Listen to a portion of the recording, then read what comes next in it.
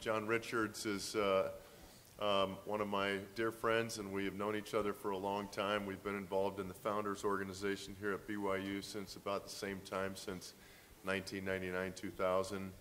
And so I've known John for a very long time. We've spent entirely too many trips together. And so he knows too much about me, and I know too much about him. And so it's all secret. I'm just kidding. But at any rate, John is one of the consummate best entrepreneurs in the Valley. He actually was president of a publishing company in Seattle for a lot of his early career. He co-founded a company by the name of InfoSpace, which went public, and had a multi-billion-dollar valuation. And so I just want you to think about that. It wasn't a multi-million-dollar valuation. It was a multi-billion-dollar valuation. And John was one of the early co-founders of that company and drivers of its success. Upon the company going public and achieving its great success, John decided that it was time to give back. So he actually taught here at Brigham Young University for about 12 years. He was robbed from us by Google Fiber, who actually had him do the pilot run out of Google Fiber in all of Provo. It happened infinitely faster than anywhere in the country because it was under the direction of an entrepreneurial leader. Just a couple of other things about John. He was the managing partner of UtahAngels. He co-founded BoomStartup, a tech accelerator that many of you have heard of. And he also founded the Utah Student 25, which will celebrate its 5th year this April. A great event recognizing Utah collegiate entrepreneurs, and that's been a huge success. At any rate, John has 5 children, and he is a wonderful father, a wonderful husband, and grandfather of 2. He was hoping that that's going to be more, but the future will give that forward as time goes by. At any rate, we are very lucky to have John. You'll find him to be one of the most engaging, knowledgeable entrepreneurs that we've had. You'll see it in teaching, so I hope to see each of you up in 710 for Q&A. Please join me in welcoming John to the lecture series. Thank you, Scott. All right. He's going to switch over to my slides. Who wants to be an entrepreneur someday and start their own company? Look at all this. You're being converted. I taught here for 12 years, and I would routinely have parents that would call me up and say, "You ruined my child. I want him to go work for Procter & Gamble. Now he wants to start his own company." That's not what I want him to do. So that's a good thing in my book. All right, let me tell you a little bit about me. First of all, making sure that this is clicking over. Might not work. We'll see. Is this going to click? Am I all frozen here? I hope not. Let's see if I can redo this here. All the switching. Come on now. Uh-oh. I don't think HDMI likes this very much. I'm going to switch over to the VGA. Can we do that? So if you'll switch it over to VGA. Try to do HDMI, didn't work.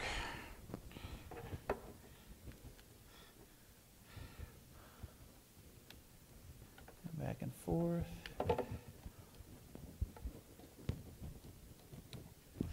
There we go. Can you switch that over? I think we should be good.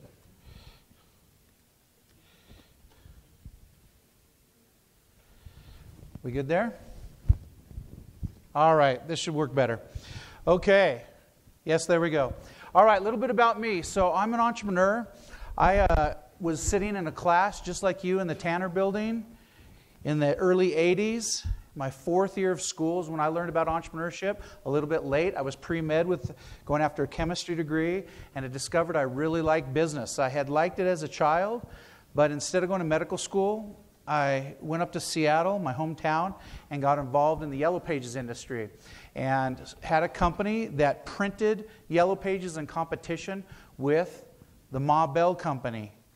And in 1984, a year before I left school, AT&T was split into 8 different companies. And it caused a lot of confusion, which means there was a lot of opportunity to compete against that big telephone company. And so I had a company up in Seattle, and then in 1994, I was doing the print yellow pages, and I discovered the internet. And in 1994, I said, oh my goodness, this is going to impact paper and ink. This is going to be able to put the database of the yellow pages up on the internet, and people are going to be able to access this through computers and other devices. So I launched the first ever yellow pages in 1994. And for 2 years, a lot of people in my industry thought I was crazy, which means I was probably on the right track.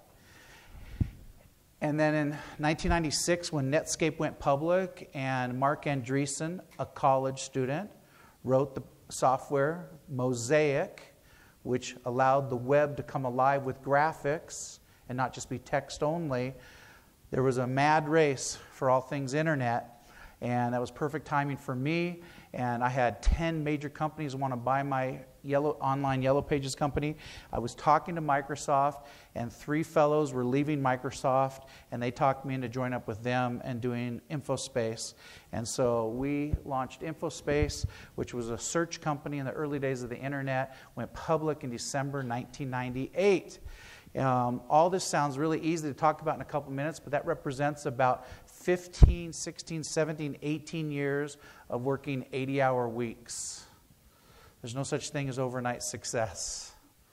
And I sold my print company and focused on the internet, and that's how it went. Retired in 2001. So let me tell you a little bit about the experience of how this works when you have the dream come true as an entrepreneur. A lot of us, what we want to do with our products and service is change the world. I really didn't think about money. I thought about, man, paper and ink, the Yellow Pages directory is obsolete the next day after it's printed, isn't it? Because businesses start up that next day and go out of business that next day, and I'm not going to print this thing for another year. So every day it becomes more obsolete, and I'm thinking, wow, I could have a real-time database on the internet, and that's way better, isn't it? And so that's what I did, and this caught fire, and I got most of the Yellow Pages companies in the United States to join up with my effort, and that's what InfoSpace was a big part of InfoSpace and what we did. And so when that kind of momentum hits, and it was a hot period for initial public offerings on the stock market, and we were invited to go public, and it was a really interesting experience. Here's what happened. On December 15th, 1998, InfoSpace went public at $15 a share. So as a founding person in a company, what type of price do you think I paid for those shares? What do you think? Anybody have any idea? Your time. Huh? Your time. My time? I actually paid a little bit of money. Sometimes it is just for time. It's safer, by the way, to pay a little bit of money so you have a firm record of who owns what. But I paid $2,500 for my full interest in InfoSpace. And as they say, that was very, very good for me. And it's an interesting thing to have this happen in your life. I also one time had the similar experience with watching another BYU student in the next generation. 2 students start a company called JP Interactive, which later became SuperStats, which later became My Computer, which later became Omniture, which later became Adobe Analytics. And students just like you sitting in a class in the Tanner building, 2 of them had to do a project in a class together. The theater major ran up and tapped the information systems major on the shoulder and said, I want to be your partner for the project. And that's how Omniture was born. And they went public as well, doing the same type of thing. How does it work? Well, for me, I had 3 stock splits in about 18 months. And in March of 2000, it was at its all-time high of $138.50 a share, which split adjusted is $1,108 a share, coming from the $15, which for me, I paid about less than a penny per share. And that's about a 7,300% increase. Now, I tell you this only because it's an interesting experience in life to see this happen. One of the things I like to say whenever I talk to students at BYU about entrepreneurship is that I'm going to get you pumped about it. I'm going to teach you how to do it. There isn't a class I didn't teach at BYU where at least one person 5 years later was not a multimillionaire. That's a true statement. And I can point you to many, many students during my 12 years at BYU that started incredible companies. Just 2 or 3 months ago, a student that I met here, didn't know what he was doing, found me. I helped him with a few things. He just sold his company for tens and tens of millions, just like 2 months ago. Happens all the time. So it's a weird experience, though, and you have to keep your head on straight. And you got to understand how the world works and make sure you don't go off course. So in the next life, you can't run up and say, hey, Professor Richards, you taught me how to do this, and I lost my family because of it. That's on you, okay? You have to react to it properly. Okay, after you make some money as an entrepreneur, the next part of your career is interesting. And it seems like everybody follows this pattern, and you become an angel investor where you say, hey, I don't want to work that hard again. I'd rather have somebody else work that hard, and I'll invest in them. And so I've done a lot of investments. I've done 65 direct investments into other people's companies that are starting up. And I've invested in hundreds of others, being a limited partner in seed funds that invest in startup companies. Now, I'm here to tell you, this right here is the worst investment of all time, and it's independent movies. They're terrible. Terrible investments. Everybody loves movies. Don't ever invest in them. They're very hard to make money on. It's like lightning strike. This movie came out, got 1-star rating in the Salt Lake Tribune and the Deseret News, and never made any money. Okay? This one, this is the kind you want. This one's not bad either. Okay?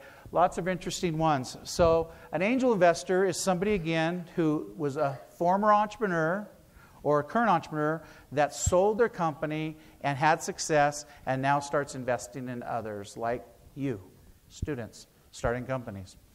All right, what have I learned from my career as an entrepreneur and an angel investor? Well, I've learned a lot. First thing is, this is something that I really have concluded about myself. I am only good in companies with a maximum of 80 to 120 employees. After about 120, I'm not good in those organizations. Isn't that interesting? And the reason is because I don't like bureaucracy very much. Now, who does like bureaucracy? Well, I'm here to tell you, some people thrive on it because they can cocoon themselves in a bureaucracy and have job security. But for me, I don't like it. Around 80 to 120 employees is when your first lawyer starts joining the staff, your first HR director starts joining the staff, and it becomes a lot less fun. And so I learned that about myself. There's others that can go the whole distance, like Josh James, founder of Omniture. He was able to go from 2 people all the way and stay the CEO and run the company, and he did a good job of it. And he was able to pull that off. For me, I know my limitation. I think I'm very good at under 40 employees. I really love the early stage. There's nothing more fun than having 10, 20 people all pulling in the same direction. You know each other's names, your families, and you have a vision for a product or service that you want to change the world with. Love that. The team is paramount. As an investor, I've learned a golden rule, and it seems like I have to get kicked in the rear end frequently to remind me of this rule. No matter how good the idea is, no matter how good the product is, the most important thing of all is the team executing on the company. Happens all the time. We would rather have an A team with a B idea than an A idea with a B team. The team always wins out. There's going to be lots of pivots. You've learned what a pivot is by now? Have you heard that word, where you pivot and change your business model? Companies pivot all the time, and it's great teams that make it through. Another thing I learned about myself is that it's actually not as fun at the top as you think. You climb the mountain and get to the summit, you take a look at the view, and you go, okay, now what? It's much more fun climbing up the mountain and finding the path and making it work and falling, slipping, getting back up, making it happen. That's much more fun. It's actually the process of getting there that is what's fun and builds your character, not being at the summit. So that's a really important thing to learn. Now, another one is a rising tide lifts all boats. We have to have an abundance mentality and not think scarcity mindedness, where if that person's doing well, that's okay. We can all do well. A lot of us have latent in us a real scarcity mentality, a real envy. If that person's doing well, I must be losing, because it's a zero-sum game, isn't it? But that's not how it is. All of my endeavors have been where many team members all got lifted up and had great outcomes. And that is the way to think about business. And I've learned that's who I want to be around, people that have that same attitude. Wealth has its pitfalls as well as blessings.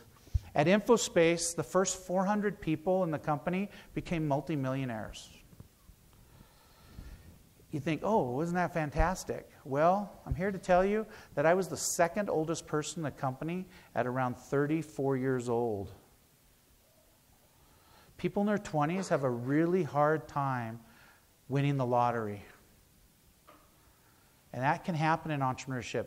Today, there's probably some entrepreneur, maybe dozens of entrepreneurs, whose company was bought by a big purchaser and they became millionaires today, all over this country. And what are they going to do and how are they going to respond to it? I had a sad story of a fellow next to me in the next office over. He and I were real early in the company, and he goes, John, I'm out of here. I'm leaving. I got 40 million. I'm done. And he quits and retires. He was a nice young guy, had a nice wife. They were a nice couple, significantly younger than me. And he calls me 3 days later and says, John, guess what? I go, what?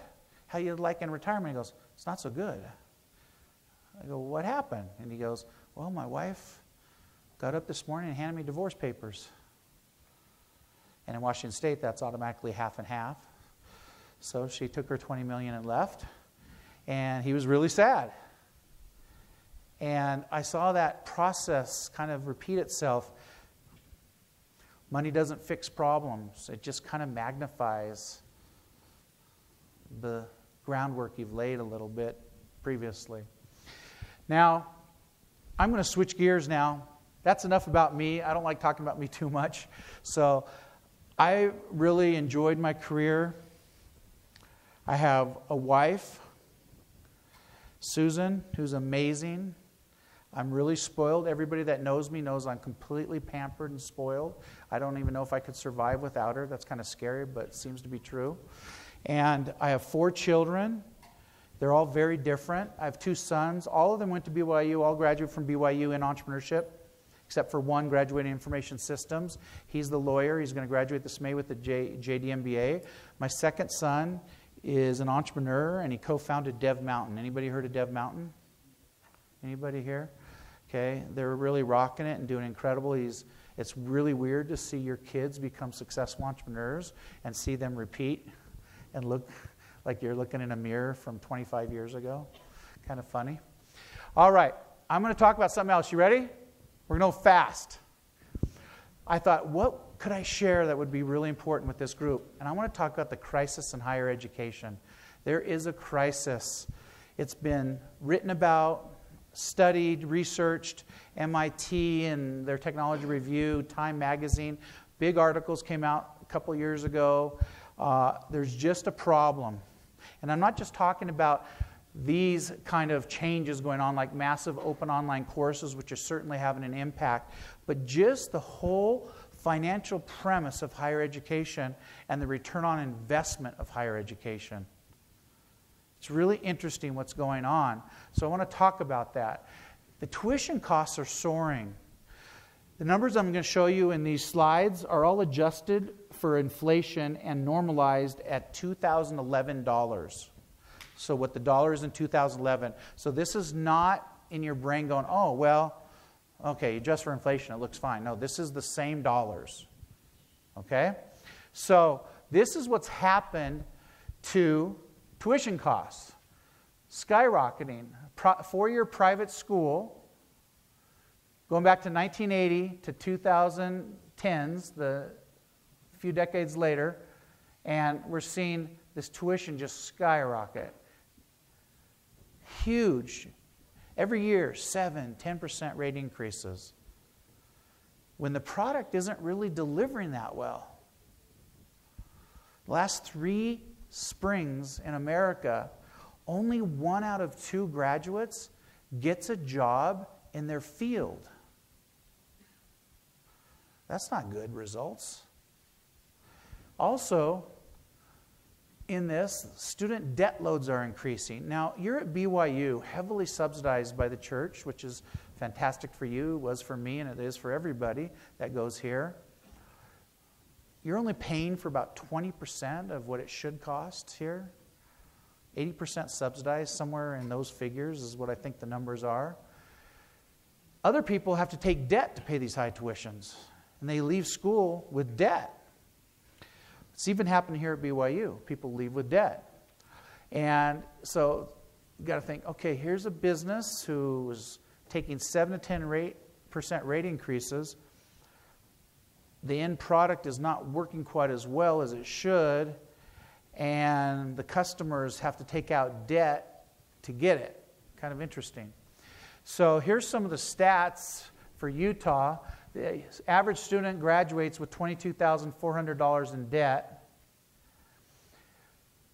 Good news is Utah's pretty good. Only 52% are ending with debt, but of those that do have debt, that's the average amount. Here's BYU. For the most recent year, they have stats, which is 2013, 15,700, but it's only 30%. So a really good outcome for BYU compared to almost anywhere else, but still, you're concerned about leaving school with debt if it doesn't get you a job. Now, I'm going to share the next slide, and it's a very important slide. This slide shows you how much you, sitting in your chair right now, can expect to earn in your lifetime from working for the man. If you're going to go get a job and rent your time to an entrepreneur or an organization that in turns sells your time for many times what they're paying you. Isn't that what working for somebody else is, right? They have to make a lot more money from your time than they can pay you for it. So if they pay you $20 an hour for your time, they might be making $100 an hour from your time. If they pay you $200 an hour for your time, they might be making $1,000 an hour from your time, right? So here shows that it still is a great advantage to get a degree. High school graduates can expect to make $1.4 million over the next 40, 45 years before they retire, while a bachelor degree holding, 4-year degree holding person can make $2.4 million. That's $1 million more dollars that they'll have coming into their household accounts. Shows also that not a bad deal to get a PhD. So all these PhDs you know, they took an interesting course and they're maybe not so dumb, right? Some good earnings. I know a lot of PhDs here at BYU have told me they're going to outperform this number.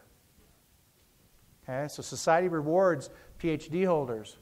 And then professional degrees, lawyers, doctors, what they can earn. So you can take a look at this and look at lifetime earnings. Now, as an entrepreneur, I want to ask you this.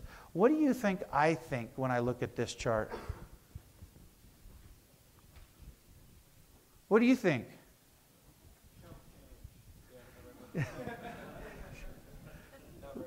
Not very much money? Chump change? That's kind of accurate. Here to tell you that for a lot of people, that Scott Peterson, are you still in the room, Scott, by any chance? I don't know if he is. Scott Peterson recruits to donate money to fund the great program at BYU, which is number 4 ranked in the country. These are called founders of the Entrepreneurship Center, and they're donors. If you were to show them these numbers, they'd laugh. They're rounding errors. There's 150 of them approximately that donate to BYU. You can go up on the wall on the 7th floor and see how much money they've donated. Some of them donated this much money just to the center. Kevin Rollins has donated millions upon millions. So it's kind of interesting when you think about it that way, isn't it? It's kind of weird how relative it is. I'm here to tell you that I know people that make this in a year. I know other people that make this every month. The funny thing is you can do and be anything you want to be. I wish I was your age, starting over again, knowing what I know now. There's so much opportunity in this world, so much potential, and you can make it happen. And you're at BYU, so hard to get into. It means you're really smart. And then if you combine that with knowledge and hard work, you got to work. The problem is you can't be lazy. You can make things happen. Now, your job career prospects, unfortunately, for your generation are not very good. A lot of you are ending up in low-paying service jobs. I can tell you lots of stories of students graduating in the last 3 years and not getting a job with their degree and ending up in low-paying service jobs. Now, if you're admitted into the merit school program here, that's probably not going to happen to you. This is a really top business school. And if you've made it into that program, you can fall back, work for the man, and have a decent outcome and make one of those four-year degree type lifetime earnings. But a lot of people are having a real trouble. An average $19,300 a year. Not good. Also, internships. A few years ago, internships were really raging at some of the top companies in Silicon Valley, but then the lawyers got into the mix. And I was just at a collegiate entrepreneurship conference in Boulder, Colorado, a week and a half ago. And unfortunately, the verdict is that free internships are illegal. The federal government does not like free internships. That's sad because it's a great way for you to get in at great companies and learn something. We'll see how that all shakes out, but it's getting harder and harder to find great internships because these companies want to give you the experience, but they don't want to have to pay you like they do a regular employee. But the federal government says, hey, you can't do that because they're working like a regular employee and we want the payroll taxes. So that's kind of interesting. So you see now headlines like this. Most companies are getting this advice from their lawyers. So with that, unless they are willing to pay them, which some of the professional firms are. Okay, there's an alternative. And I just talked about my son, and I'm not here to pitch his company in any way, but he's one of these three companies I'm telling you about, and it's just something that's weird. There is a career path, software engineer, that is a negative 4% unemployment rate in Utah. That means if everybody who called themselves a software engineer filled every position, there'd still be 4% of the positions left open. And that's an interesting situation. But the funny thing is that the universities are not spitting out engineers to fill those positions. The CS programs at Utah, BYU, UVU, you name it, they don't turn out the right product. They're not meeting what industry wants. So that's given birth to these coding boot camps. And there's at least 3 in Utah, probably 5 or 6. And you can go for 12 weeks for a cost of around $8,000, $9,000. And they have a 100% placement rate for jobs starting anywhere from $45,000 to $85,000. So this is an interesting, I'm not here to make a judgment, but this is what's happening in the entrepreneurial tech world right now. And these things are on fire. It's insatiable. They get hundreds of applicants for 20 open slots in each class. And the companies around town, this is where they find them. Adobe, Money Desktop, now called MX, Symantec, all of these firms here in Utah.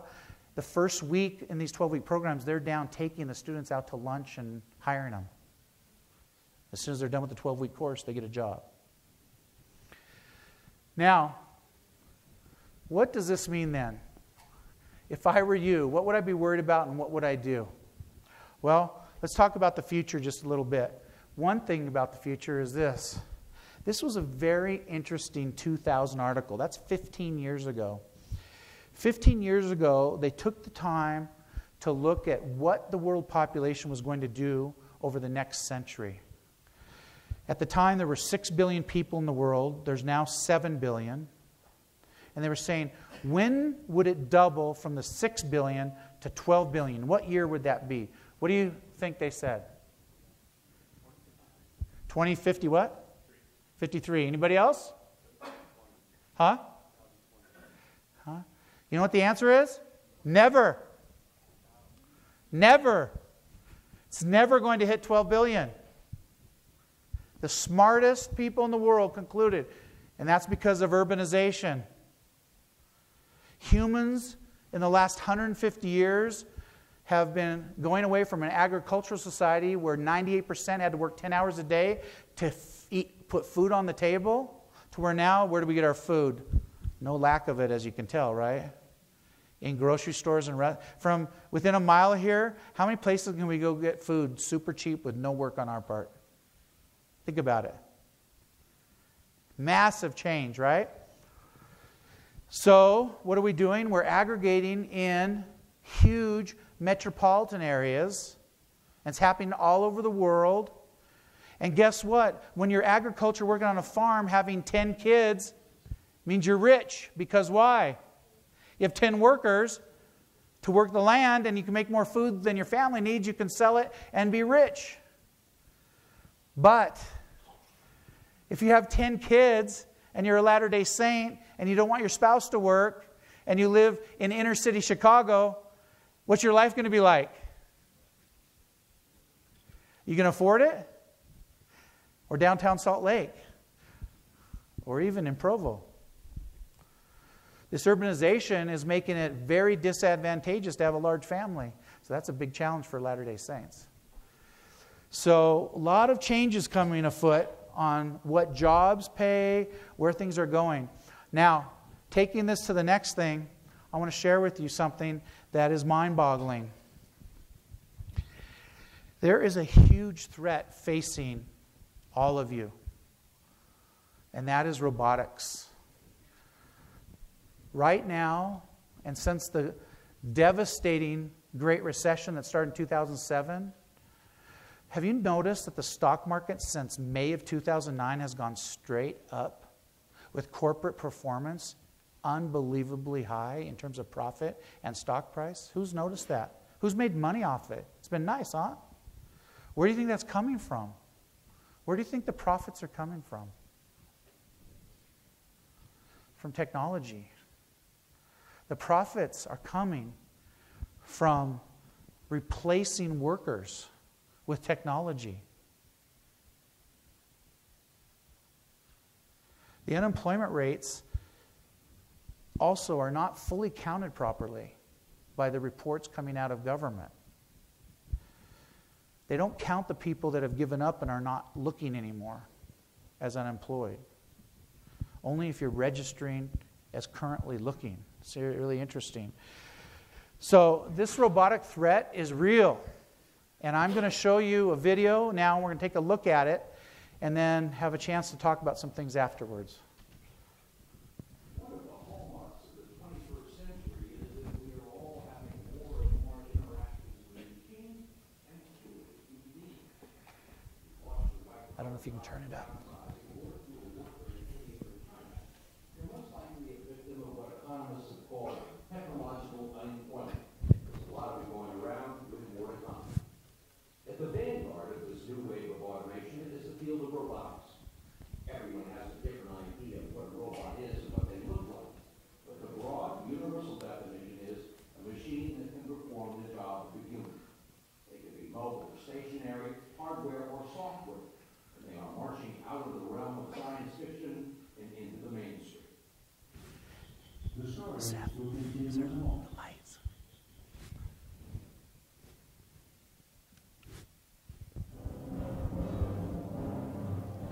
The age of robots has been anticipated since the beginning of the last century. Fritz Lang fantasized about it in his 1927 film Metropolis. In the 1940s and 50s, robots were often portrayed as household help. And by the time the Star Wars trilogy arrived, robots with their computerized brains and nerve systems had been fully integrated into our imagination. Now they're finally here, but instead of serving us, we find them competing for our jobs.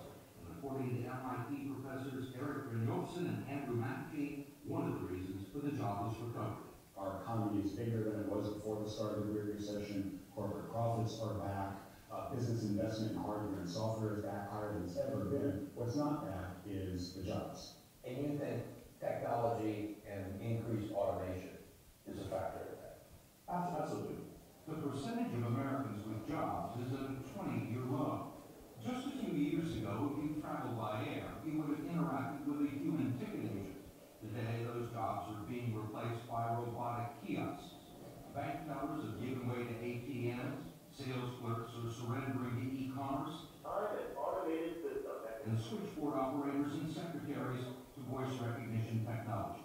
There are lots of examples of routine, middle-skilled jobs that involve relatively structured tasks, and those are the jobs that are being eliminated the fastest. Those kinds of jobs are easier for our friends in the artificial intelligence community to design robots to handle them. It could be software robots, it could be physical robots. What is there out there that people would be surprised to learn about in the robotics area? Sure. There are heavily automated warehouses where there are either very few or no people around. That absolutely took me by surprise.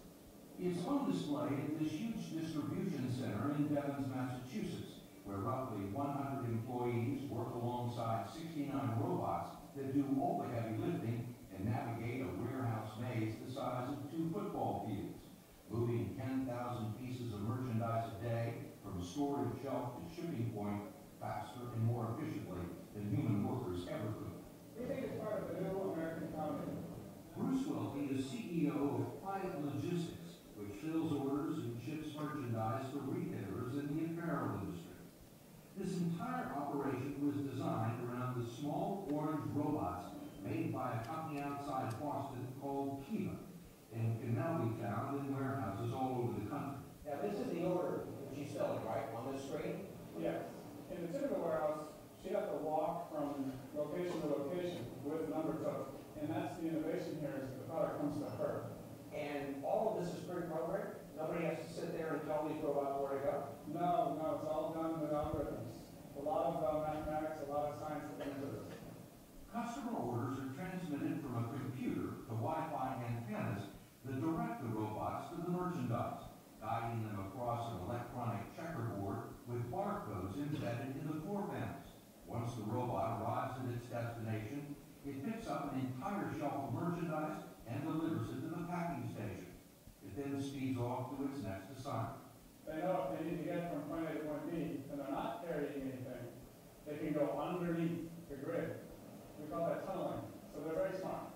You'd think they'd run into each other. Yeah, you think that, but it never happens. If you had to replace the robots with people, how many people would you have to hire? Probably 1.5 people for every robot. So it saves you a lot of money. Yes. And it's not just going on in warehouses.